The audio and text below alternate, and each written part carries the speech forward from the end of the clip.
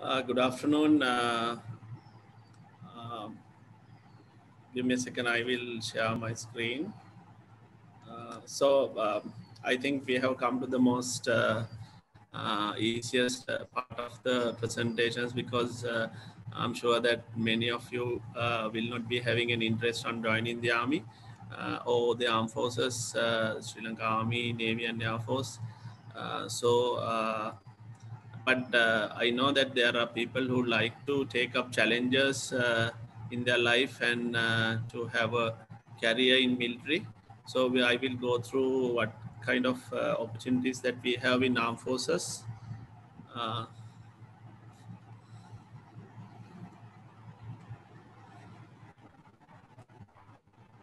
So this is the main role that the armed forces played during the wartime. Now that era has gone. Now we are in the post-war era, and our main task in this era is to look after our soldiers, their families, and the retired personnel, which accounts for 5% of the total population is in this country. So it's a huge population for the armed forces to look after.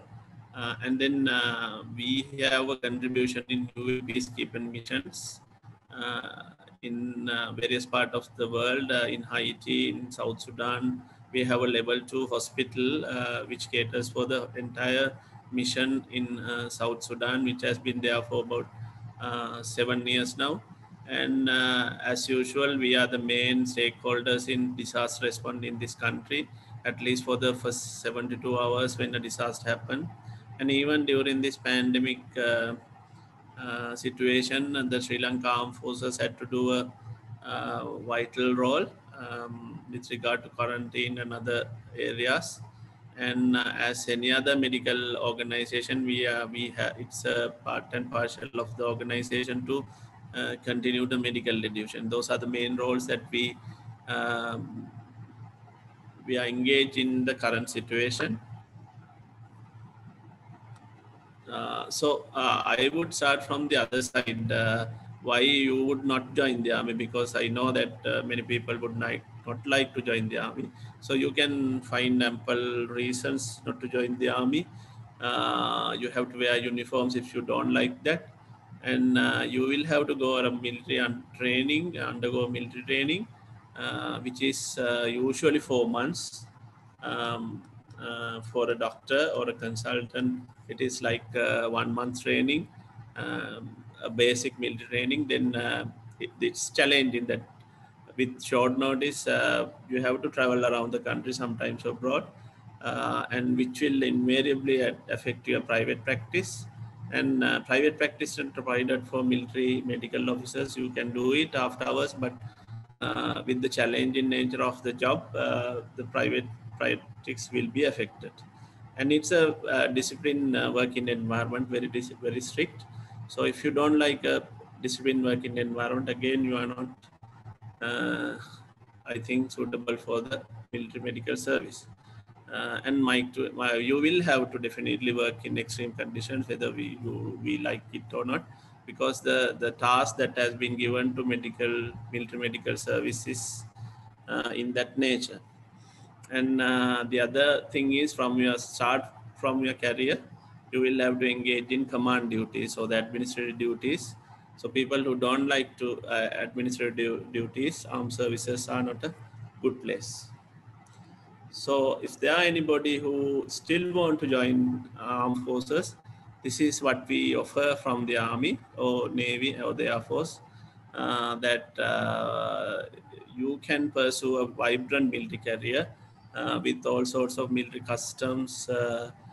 Usually there is a different way of getting married even.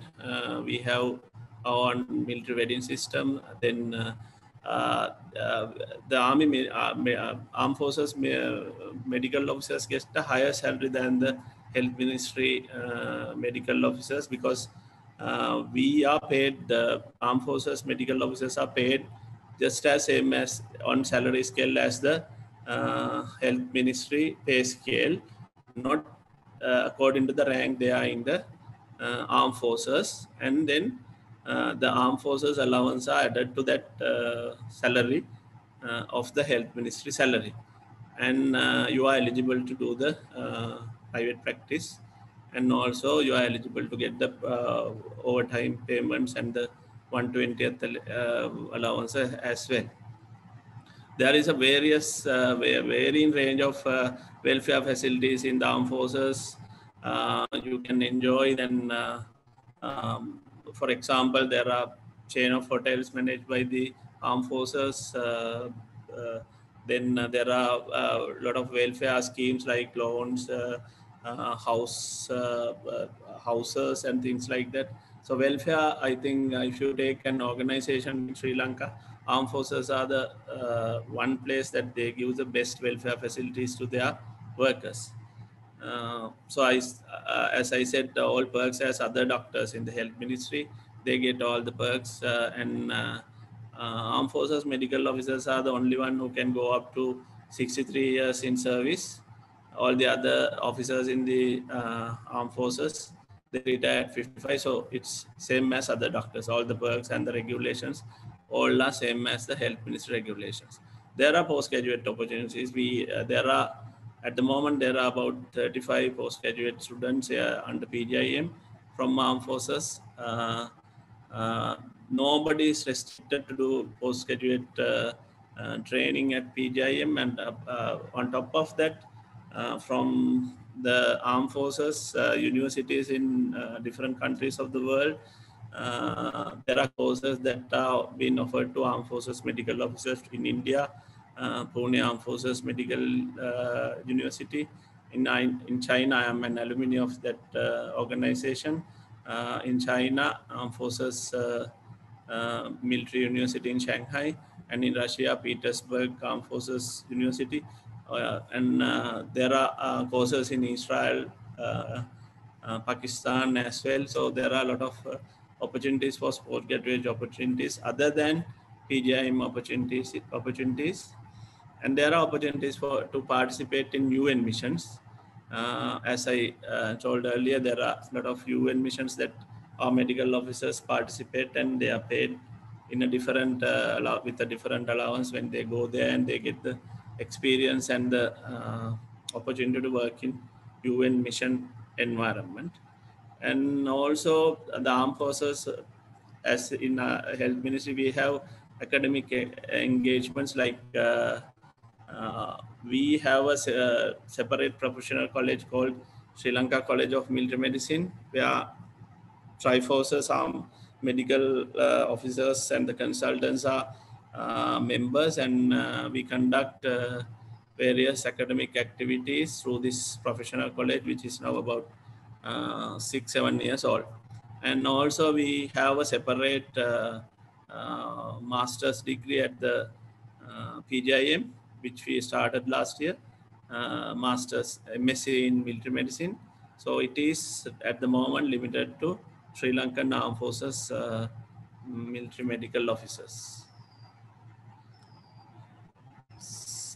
So having said that, what is the normal way of getting into army as a full-time career in the army? There are other avenues that will be very important for the health ministry doctors who are participating in this conference or the webinar.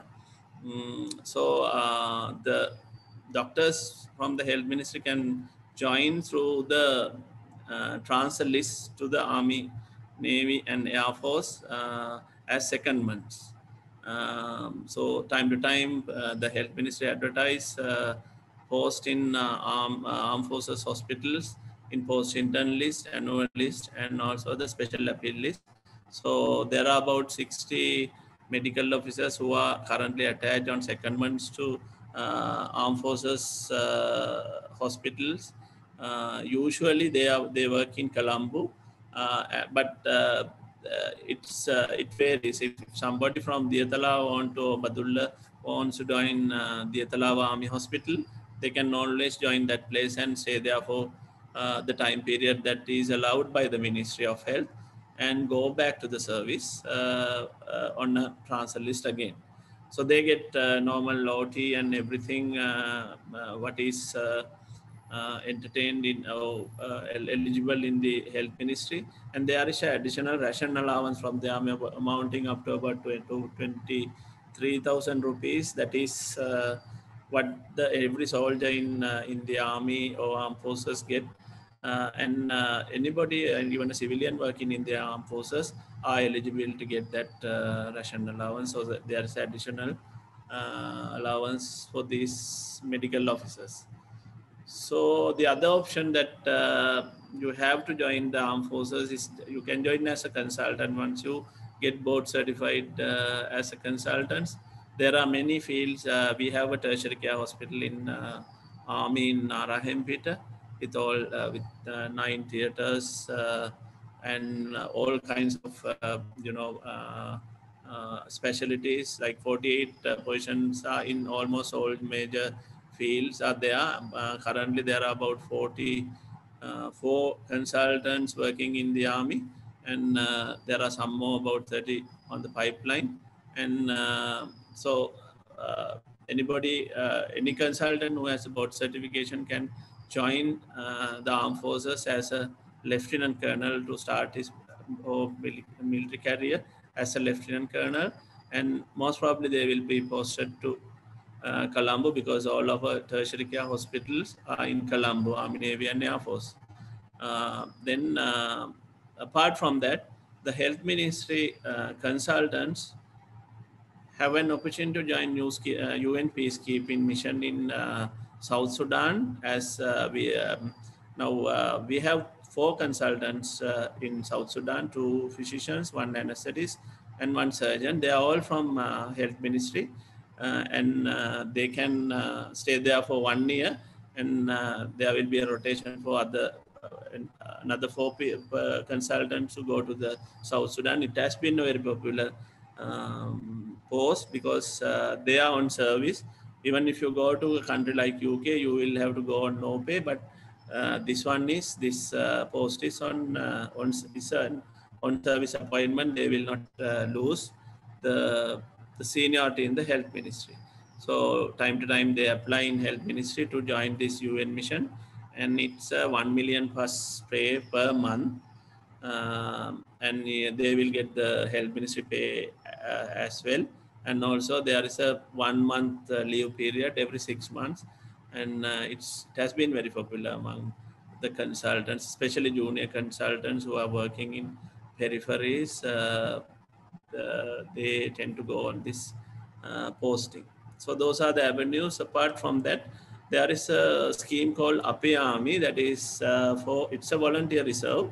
This is to get the military status. While if you like to have a kind of military experience to your life, then while you are working in the universities or the health ministry, you can join the army as to the volunteer reserve force, and they are given a training for about 1 or 2 weeks to introduce into the army, and they continue to work as civilian medical officers in their respective organizations. But time to time they will get refresher courses and kind of enjoy the military environment in a place like Diadalawa. So it's going on, this program, and there are many officers who have joined into various ranks in the army in this program.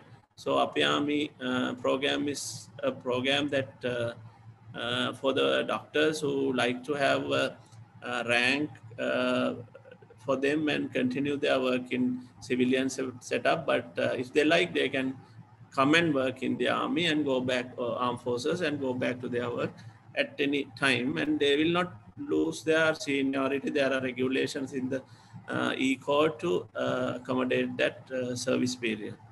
So that is all from me. Thank you very much for giving this opportunity, SLMA, for a long time. Now, for about 10 years, we have been doing this. And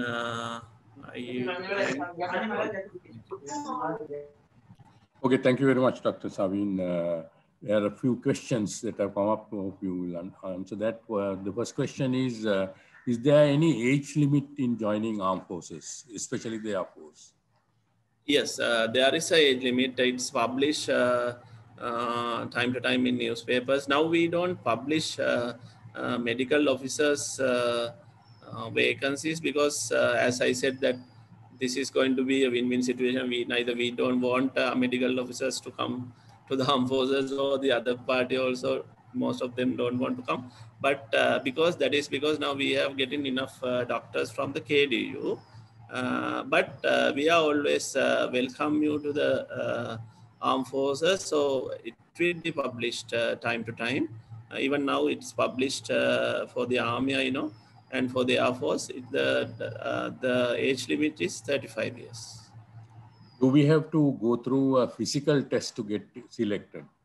Not really. For the armed forces, there is a basic, not the physical test, a PT test. I mean, you don't have to run and show that you are fit, but there will be a medical test with medical screening.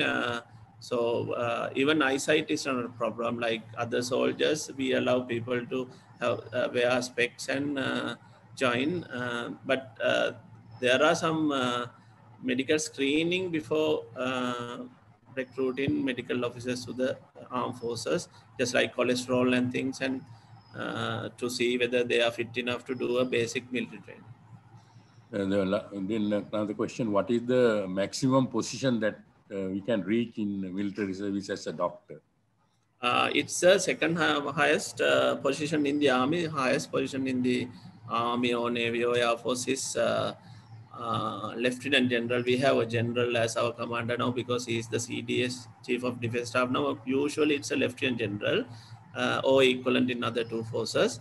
The second highest position is major general, so you can go up to major general rank as a medical officer, because we have a director general army health services. Other two forces also have a naval director general health services, so they all read the second highest position, that is major general or equivalent.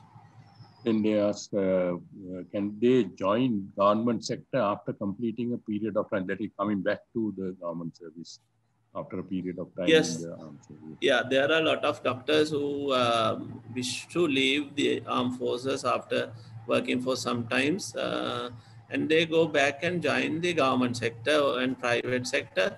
To join the government sector, what happens is your seniority will be started from the day of appointment in the health ministry, but the service period that you served in the army or the other armed forces will be counted for your service, for your pension, I mean.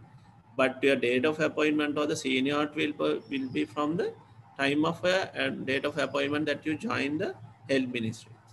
Then there's another question, want another little bit clarification about the upper army, and what is the minimum period required for a post for a post intern to join there? No, there is no limitation. We actually welcome anybody with the post intern medical officers to that scheme. That it's just voluntary, to come and serve, be an army officer, and you continue to work in your respective organization. There is no minimum requirement of service.